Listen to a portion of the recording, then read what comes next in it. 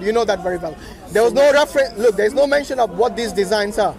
Do you agree? So if they went away, there's would you no not mention. understand it? No, look, I can make a little box here, and we'll still match that particular reference. All I'm saying is that how will you connect an artist representation of what is mentioned in the Old Testament? Wait. How will you connect this to Moses? Because his name is actually mentioned just prior to that whole description. Yeah, but that's still not good enough. That's still not archaeological evidence. Okay. So do you agree? Look, either you admit that you don't have any archaeological evidence to back up your claims, or you just say the only evidence we have is the Old Testament. That's all. No, I can understand where you're coming from. Good. You're saying this in itself is no more evidence than basically we're going in a circular argument to is this authentic? Exactly my point, yes. Finally. Okay, I can understand that. Yeah. The only other layer of evidence I can bring to bear is the fact that we both agree the temple existed. Do we both agree that the temple existed? The temple existed at one time, yeah. Okay. Do you know what the temple was for? For prayers. What else the temple is for? It's for worship, isn't it? Do you know why the temple was built? To basically cover the holies of the holies. Okay, this is where the gap between what the monotheists understood and what you can understand based on the scant evidence in the Quran. There's a world away from the reality. I did not even mention the Quran. So no. I think, Colin, wait. With all due respect, when you make statements like that, yes, without any evidence, did I mention the Quran? No, I did not. No, I wasn't making. So don't say scant evidence is in the Quran. Scant, compared to the evidence that I've got here in my Torah and the references, you would agree that the Quranic references to the Old Testament would, at the very best, be scant in compared to all of this. Okay. And you don't need them. I'm not saying you need them. Exactly. So the Quran did not come. The Quran did not come to prove to us what is in the Old Testament. The Quran is a book that was given to Prophet Muhammad, the last messengers, confirming not only what came before in terms of the teachings, also confirming the previous prophets and the messengers. Right. Yes? No, I did not. What I'm saying is that it confirms that Moses existed, that Jacob existed, and the temple existed, that Noah existed, that Adam existed. And the temple? I don't think there's any mention of the temple in the Quran from what I know. I might be mistaken. But wait a minute. Colin, the detail is lacking. Yeah, we don't need the details for our salvation. This is the difference between us. The details are available, but you say that they're not reliable. Okay, no. Don't change what I said. I said the details are not necessary because they are not required for our salvation. Okay, I understand it. Because the Quran is the final revelation. Yes. Because the Quran is its the criteria. Focus is on revelation. Essentially, the Quran is your method of exegesis. No, it is. No, it's not. Because the Quran. The Quran. You can't believe in anything that the Quran doesn't validate. The Quran and the Sunnah, both. Okay. So we have the Quran and the Sunnah. Okay. Right. So because I asked Colin to prove to us Moses existed from the Bible, from outside the Bible, unfortunately you were unable to do that. Even though you tried, but you were unable. I was unable. You were unable to prove Moses existed without reference to the Bible. Without reference to the Bible. So from archaeological perspective, you were unable to prove the existence of Moses. Can we agree on that? Do you think the Talmud confirms that Moses existed? The Talmud. Again, the Talmud, when you talk about the Talmud, the oral tradition of the Jewish people, again, it's from the scriptures. The oral tradition of the people who gave us the Old Testament, the Torah, have always uniformly involved Moses as the centerpiece of their whole religion. He was the person, he was the patriarch of patriarchs. Are you trying to say that there's, That's still not archaeological evidence. Okay. So shall we agree there is no archaeological evidence which you claimed earlier with regards to Moses? Are you going to agree about that? To Moses? Yes. Okay, this is an archaeological evidence. What? The Talmud? The Torah. No, the Talmud. No, I'm agreeing with you. Allow me to agree with you. That's not a trap. I agree with you. I'm agreeing with you. So you agree that there is no archaeological evidence? That my claim I can give you archaeological evidence has not been backed up by my reference to the Talmud or to the Torah. Okay, so as far as Moses is concerned, we don't have any archaeological evidence. To prove that he existed? Yes. Do we need it? As believers, we don't need it. But because that is a claim you made. No, Colin. Because that was the standard you used. Remember. Hold on. Colin, we were discussing about the hadith. Yes? Okay. I told you that we have the science of hadith. We have the chain of narration. Sure. We have the matan, the body itself, to verify. Right. We have the ilm al-rijal, which is basically every single node within the chain of narration. Sure. We know who they were. We know their biographies. Yes?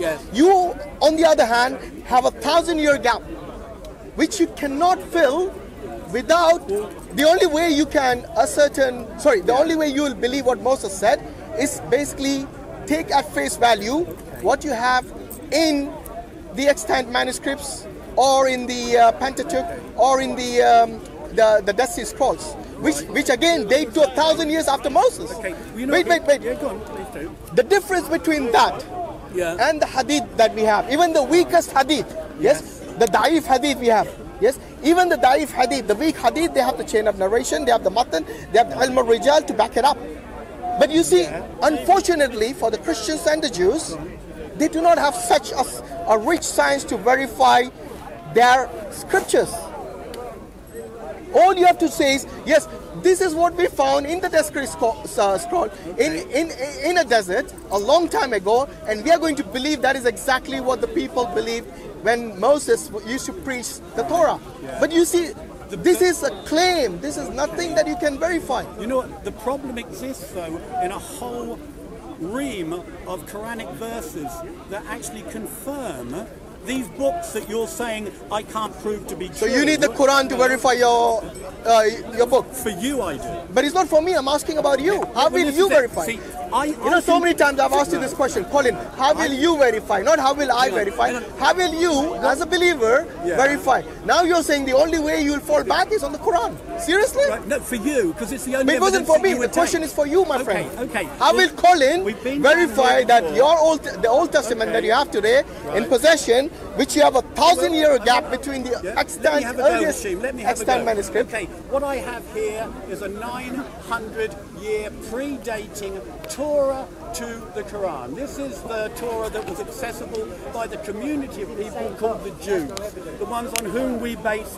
our being people of the book. The monotheistic foundations, they accept this book. They do not dispute it. They don't dispute anything in this book. This has been accepted uniformly within the whole history of Judaism, and from the earliest copies, this is it. Now, Hashim is That's saying, a claim. That's a claim. Is saying that the fact that this predated Muhammad by 900 years, it doesn't authenticate it. Now, the only way that he can coherently undermine this is to produce me something else. Colin. Can you produce Colin, you know what you have done there? When I asked you the question, you put the question back on me. Look, I don't need... Hold on, Colin. Listen to the question. I think that is the problem is you're not listening. Listen to the question. The question is for you as a Christian. Yes? Because you believe that the Old Testament and the New Testament are both revelations from God. I do. They're both inspirations from God. Now you see, before the Quran came, like you said, 600 years or even more, like 2,000 years since Moses, whatever you say, despite that, regardless of that, how will you, Colin, if you were in the time of, say, before Muhammad, 100 years before Muhammad, before even the Quran was revealed. Listen. Yes. Before Prophet Muhammad was even born. Yes? Let's say you were a believing Christian. You had that book in your hand. Yes? How will you, Colin, verify what Moses said more than 1400 years, or sorry, in that time it will be like 1900 years. Yes? How will you verify it? I'd ask the Jews. And you'll take it at face value? I would. You would? So the Jews will tell you... Who would you ask? Wait. Who would you ask? Wait a minute. One at a time. So the Jews will tell you... They'll show me. No, they will tell you. They won't tell me, they will show me. They can show you. So you're telling me that if they show you the book, you'll believe it. They will show me a copy that predates Muhammad by 900 years. You keep saying that. Is that like a point you're trying to score there? No, the point is... Just because it predates something doesn't mean it's true. If you can't show me... Otherwise you'd become a Hindu. You know, the Bhagavad Gita predates the Old Testament by so many hundreds and thousands of years. But the thing is, you wouldn't believe in the Bhagavad Gita as the original we're text from God. Unfortunately, with time and space and matter. So as far as asking for evidence, matter meaning physical things, right? when you say to me, show me evidence. Yes. How will you verify what Moses said? And I go back to the very earliest evidence. Which is? You claim, Which is how many years? Hang on, but you're saying you need to prove this wrong. I don't need to prove this right. The onus is on you because you are making the claim. You're the one who believes in it. Yes. I don't need to believe in it. Right. All I need to know is that Torah was given to Moses and the Injil was given to Isa. Show me where the corruption is. Colin, wait a minute. Let me finish. Yeah. As a Muslim, all I'm required to believe is that the Torah was revealed to Musa alayhi salam and the Injil was revealed to Isa alayhi salam. So as far as my faith is concerned, yes, I already believe that. I don't need to produce actual evidence to believe that. That is by faith. Wait a minute. Colin, wait a minute. Okay. By faith. I can believe that by faith it was given to him. I also know that over time these books were corrupted and things were added in it and things were removed from it. Again, this is mentioned in the Quran, in Surah Al-Baqarah, verse 79, in Surah Al-Ma'idah, verse 38, and so on. Right. So this evidence is already there in the Quran that these books were corrupted. However, the Quran and the Sunnah do not say... Pennies dropped, I understand. No, I haven't finished. The Quran and the Hadith do not say that all of the Old Testament and all of the New Testaments have been corrupted. Right. It does not say that. Yeah. But there is corruption in it. Right. It does mention that. Okay, Hashim, what you're saying... Let me finish. I haven't finished. You need to understand the question I'm asking you. The question I'm asking you is that without you using evidence, i.e. the Quran, because you know you don't believe in the Quran, yes, you don't believe in the Sunnah, so you cannot. Exactly. So for you to take support from the Quran and the Hadith would be pointless because you don't believe in it. This is what puzzles me. What? I'm not required to believe in my faith the Quran. Hashim, on the other hand, is bound to accept this surah. O people of the scripture, you are nothing until you uphold the Torah and the gospel and what has been revealed to you. So what Hashim is saying, I need to provide evidence that goes back beyond the 900 years prior to the Quran, but the only evidence he needs to provide is evidence 900 years later than my evidence. No, I don't. No, because read that verse again. Your sole root, your sole source of evidence is something that came 900 years. No, that's not my sole evidence. What other evidence? My sole evidence is the Quran. Well, I've just said that. Okay.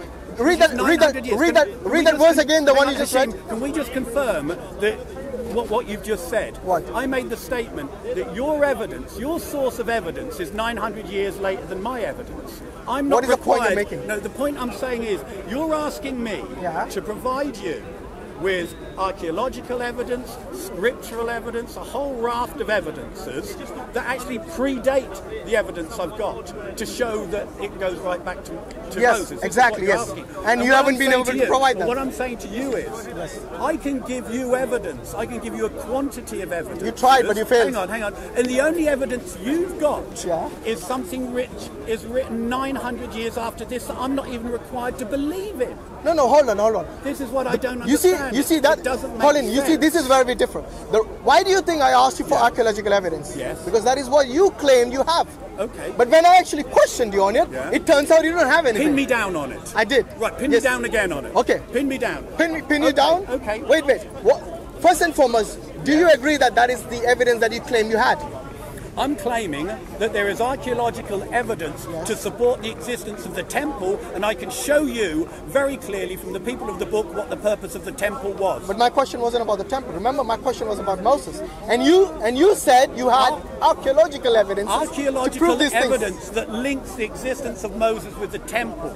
Is what I succeeded in doing. Colin, you know how you link Moses to the temple? Yes. If there was an inscription on the temple, no, that is not archaeology.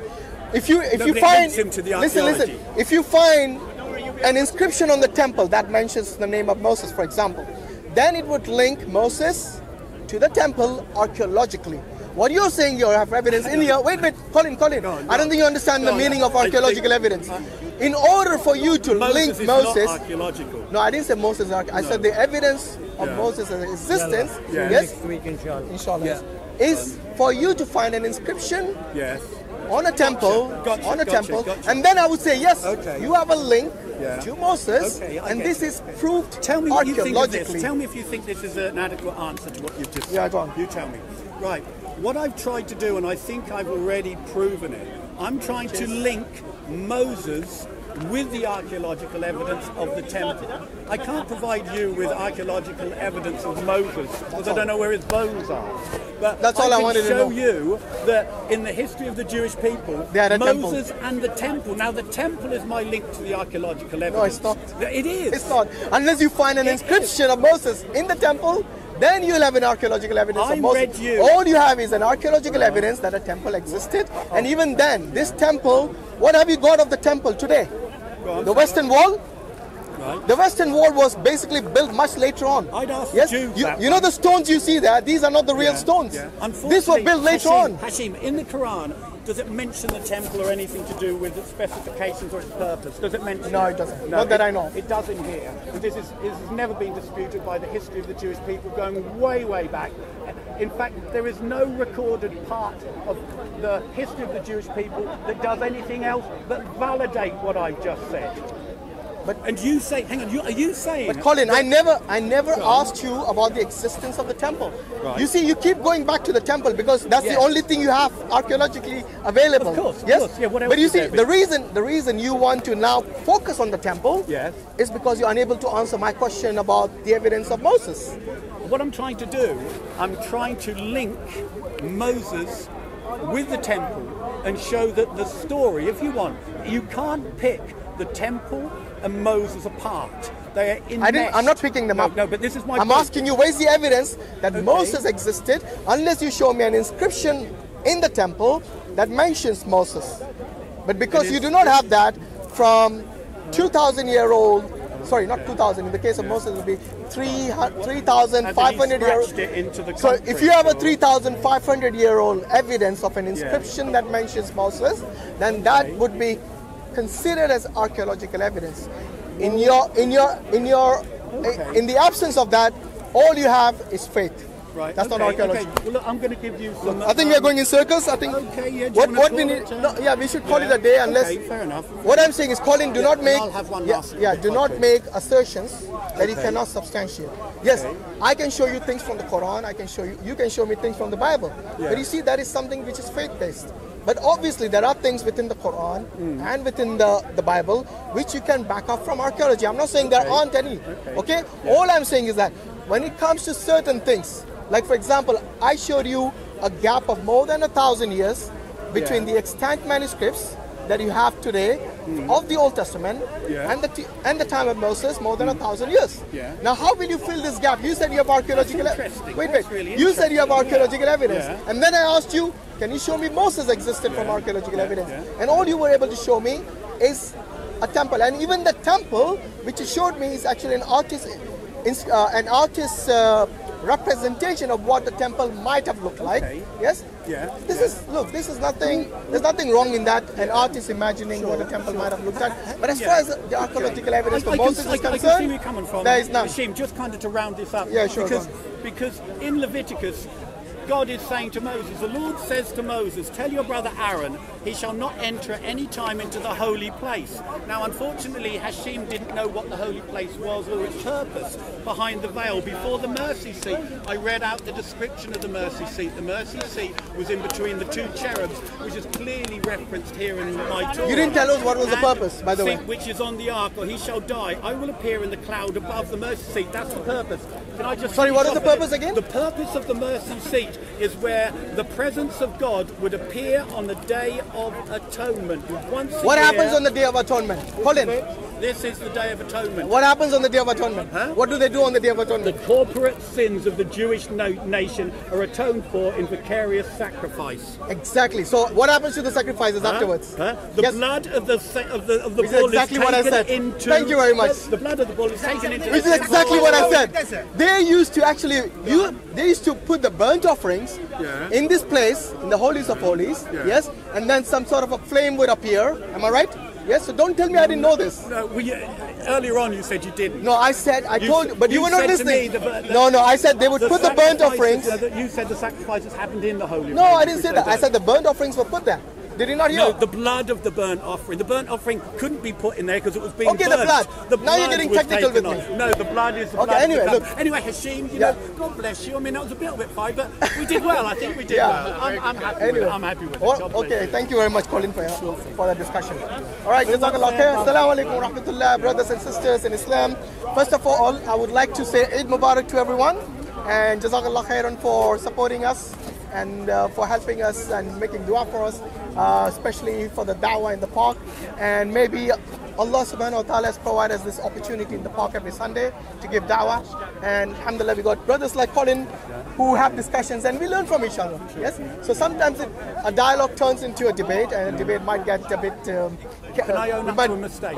we get carried away sometimes. And you know, I think part of the problem is we don't ask for God's blessing on the conversation, which we should. We should ask for God to be here. And can I just say, as a Christian, the Lord thy God is one. Hear, O Israel, the Lord thy God is one. I believe in one God. Alhamdulillah. Amen. God bless you. And we associate no partners with him. No, give it to the owners. So yeah, assalamu alaikum wa rahmatullahi wa barakatuh. Jazak Allah Khair for your support and for your dua. IslamNet is establishing the first of its kind mega mosque. Think about that. And Dawah Center in Norway. If you donate to support this cause on behalf of your parents, Allah will inshallah build a home for them in Jannah. Because the Prophet Muhammad said, whoever builds a mosque for Allah, Allah will build a house for him in Jannah. So you can inshallah help your parents earn the eternal home in paradise right now by clicking the link below.